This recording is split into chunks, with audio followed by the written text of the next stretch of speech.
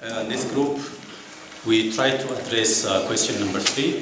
What alternative exists to address scaling out rainwater management practices? First of all, we try to understand where do we want to scale out or scale up. And finally, we agree that the scaling up is within the Nile Basin, within the Ethiopian environment. And then we try to also understand what criteria to consider to scale out. If the practice works at the landscape level, how can we scale out or scale up to the basin?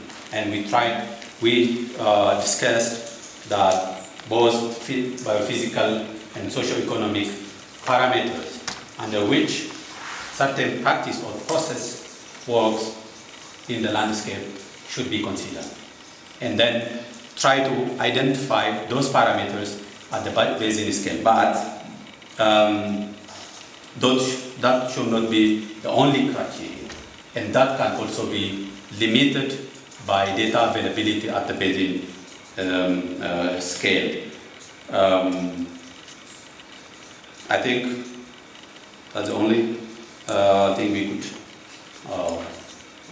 figure out from this. Thank you. Look at the last question. What alternative options do we have to link biophysical and livelihood issues? And so what actually is needed to allow this link to be effective? And the link actually requires that we follow a few steps. So first of all, we need the biophysical data. So we need data on runoff, for example, sediment, nutrient loss and availability. And according with those feedback, then we can produce data on productivity at level of crop, livestock and trees. And then, according to those data, we can come up with an economic model that will give us data on benefit and costs. So the point is that we have in front of us some challenges, like the fact that the establishment of this link between biophysical and livelihood require that we have to define this link before actually we have the data available. So what are the options that we have in front of us? For example, we come out with this alternative, which is like the use of secondary data. And also another alternative could be like combine secondary data with survey. In this way we can strengthen the validation of our model. The point is that our secondary data will be available at large scale, at administrative unit, that will be probably not specially referenced, but this will allow us somehow to test and to validate our model, and when the data actually at local level will be available, then we will be ready to include them in the model. Okay, we also addressed the question of the alternative options for linking biophysical and the livelihoods.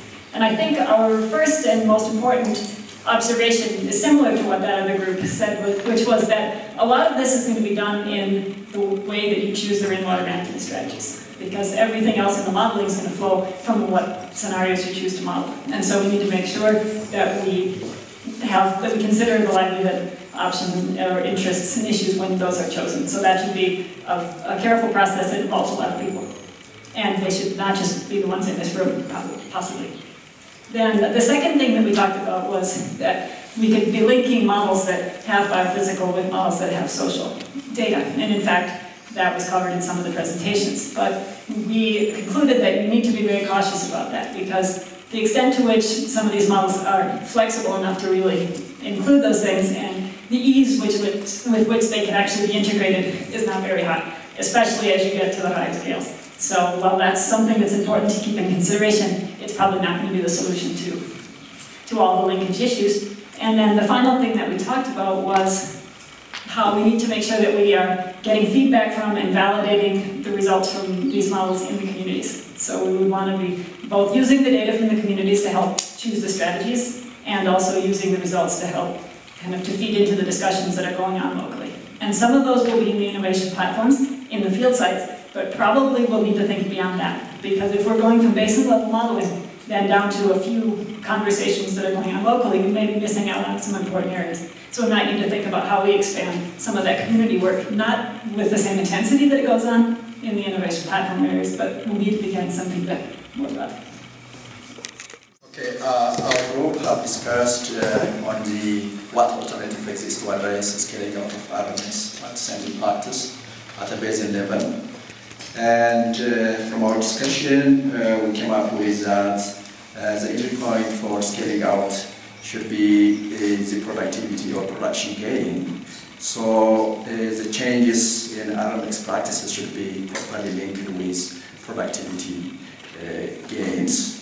And the other point which we raised that the similarity and suitability analysis will help us in scaling out, but we should also come up with a good number of the level of adoption. Actually, this level of adoption probably could be decided or could be come from the innovation process or community conversation.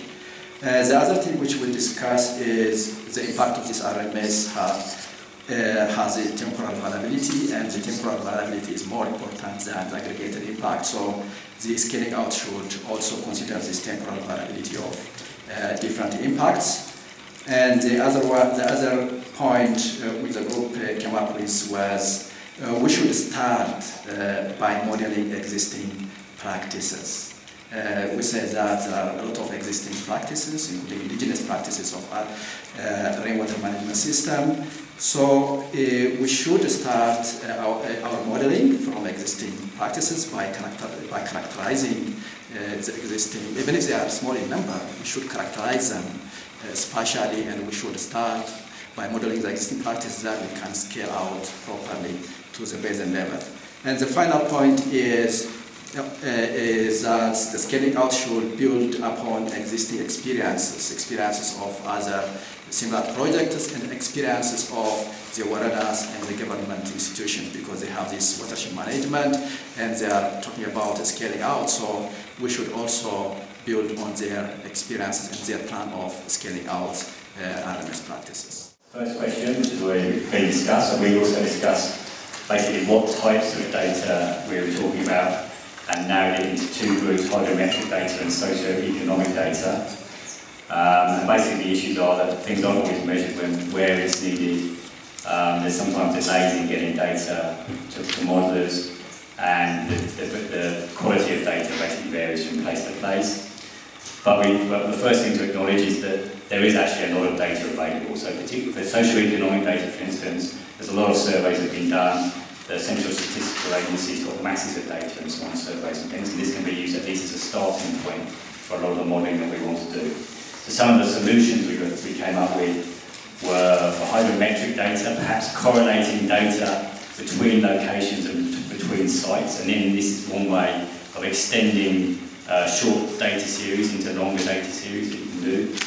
And things like, if there isn't data available, not just throwing up our hands in despair, but thinking about sensitivity analysis and doing model runs initially with guesstimated data, and thinking about if you tweak that data, if you're not sure whether it's good data or whether it's high quality data, then tweaking it and seeing whether it makes a big difference if you change the data in the model solutions. And this is one way of identifying actually which data are important in the models that you're doing. So again, that would narrow down what data you actually need to really focus on and collect.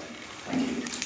A question about the scenarios, and we started off with a few remarks on the impacts.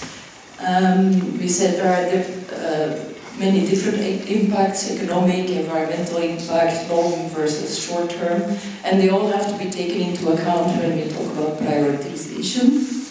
And then we had a bit of a longer discussion about the scenarios. We started off with thinking that scenarios are some kind of combinations of interventions and practices that are targeted to specific areas in the basin. But then if we started thinking more thoroughly or deeper what this means and how to build them, then we had a bit of a discussion like, do we base them on just biophysical suitabilities, or how do we maybe involve the community? We thought it was probably important to also involve the communities through the IPs or in any other process. And then we went on with talking about what are then the components of these scenarios. We definitely have to look at the institutional environment and the social aspects, but also at the actual practices and how they change. And then we came up with, well, there are many different aspects you can kind of consider, and then using those aspects in Access to come up with different scenarios, but how to decide which aspects to consider is not an easy task. And we ended up with that we might want to look at a similarity analysis to get some inspiration on which aspects to consider in these scenarios. We're addressing challenge 1, the data gaps, and how to fill the data gaps, although we don't have the solution. First of all, we categorize the types of data that we would need, being hydrological data, mostly stream flow and meteorology, crop data in terms of crop distribution, types and productivity, lots of different types of livelihood data at household level, for example, about size, income sources, food security status, access to markets, access to water. Those data would need to be aggregated according to the scales at which we're working, from study sites to sub-basins to the full basin level, talking in hydrological units here. We are aware that lots of data exist. They're spread out. They're not easy to find, and even if they are identified, people may not be willing to share them. So there's an issue of finding a mechanism within the project to make the institutions that hold the data share those data with NBDC. And then we looked at possibilities, places for data, where they might be. One suggestion was to look for phase 1 data. And it turned out that these are also not very well consolidated or harmonized.